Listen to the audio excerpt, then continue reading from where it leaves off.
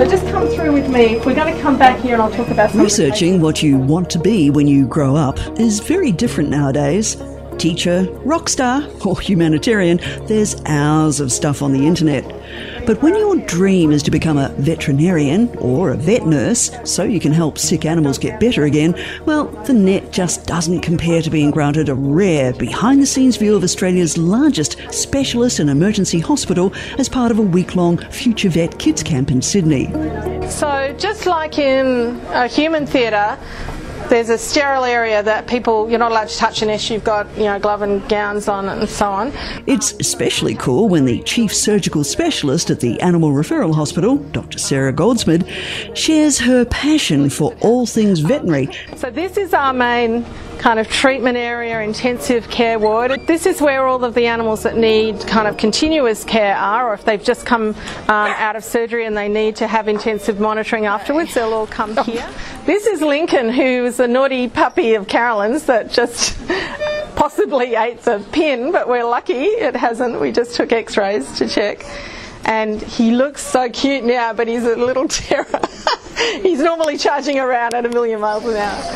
So everybody who's going into the MRI has to have been trained in how to, be careful and safe in the MRI.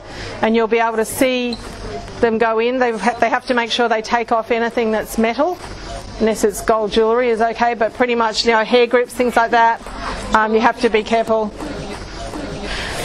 So this is where we do X-rays.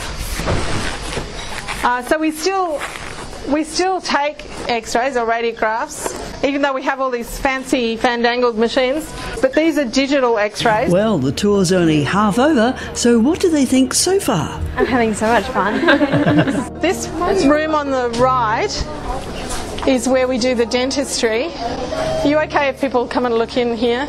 Yeah, it's probably gory. Are you alright with gory, everybody? If you want to be a vet, you've got to cope with gory. Yeah. So they're just doing some dentistry. Scaling? Extraction. Yeah, she's doing an extraction. Yeah. This is a kind of, if you think about the spine, this is like a cross-section through the spine like that. And this white material is the disc that's popped up and is putting pressure on it. And that's the inside of the canal where the spine should be running, and this white material is disc that shouldn't be there. So that disc has popped up and squished the spine. So the spine should take up all that space, and it's only being squished into the black bits of the spine that's being squished into probably less than half of it. Yeah, the cord's being squished. For the campers, a highlight of the tour is getting gowned up for surgery. Put your thumb on that, and then with the other hand it brings that up over your fingers. People sometimes will faint in theatre when they first put a mask on because it kind of feels weird. So don't feel bad if it kind of feels funny. Just take it off if you need to start with. But you have to get used to that sort of feeling when you've got one on. Who wants to try putting that gown on and gloves? Go for it. That's it. So stand up. Kind of flip your hands in without touching anything. No, wrong way. No. That hand. No. What? Sorry. It's got to go across your front. That's it. Like that. There you go. I know, it's big. It's a large one. Sorry. Okay. And I'm going to tie this. I'll pretend it was tied around the front, but I've already untied that. Okay, now you have a go with those gloves. Okay, I don't know. Okay, so. How to put the gloves on. All right, I'm sterile. Just pretend I'm sterile. Thumb to thumb. Hand face up, that's it. Grab the cuff through, can you grab it? Yep. Oh. Grab it through, this hand grabs that side. Can't. Okay, now use the other hand through here, just pull it over. That's it. So you're going to kind of pull it like that. There you go. Right now, you grab, yeah, that's it. Wiggle, wiggle, yeah, okay. Yay. Okay, so that's one hand. It's going to be really big on you. So, despite having lots of fun and obviously learning a lot, what's the attraction? Why do these young people want to be vets rather than choose another career? The detectiveness of it, having to solve the case and figure out what's wrong, and also the diversity between each of the things that you'll be doing. Okay, cool. Watching the dental surgery. Oh, okay.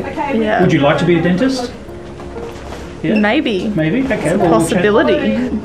I want to find out, why do you want to be a vet? Or what do you think you are? I just really love animals and I want to help them out. Okay. Have you enjoyed Animal Referral Hospital? Yeah, it's been really cool. I've learnt a lot. I want to be a vet nurse, so it's really helpful and a really good experience. And have you been to a vet hospital before or a vet? Yeah, I do work experience at my local vet clinic, and I got to see surgeries. What did you like about the tour today? That there's various different ways that you can check animals are okay, and the scrubbing up and stuff is really cool. Yeah. I really enjoyed the trip, and seeing how vets work is really enjoyable. Why do you guys want to be vets? Because I want to work with animals. You want to work with animals, okay? And and what's been the best part of today at ARH? I really liked going around and seeing the operations. The operating theatre and all the rest of it, and the animals, yeah, good, okay. And what's the best part about Future Vet Kids Camp? What do you like about that? It teaches you and it helps you prepare for like if you go to university and stuff, yeah. Olivia, tell us something special about Future Vet Kids Camp. This is my 7th year doing Your it. 7th year? Yeah. Okay, and what's the best thing about the camp? They're really like inclusive to everyone, and they make sure that you learn lots of stuff. And yeah. Fantastic. Can we see your face? Excellent. Yes, there is some cuddling of kittens and pups and grown-up pets, but after today, these Future Vet Kids campers know there's potentially a whole lot more they can do to help pets live long and healthy lives.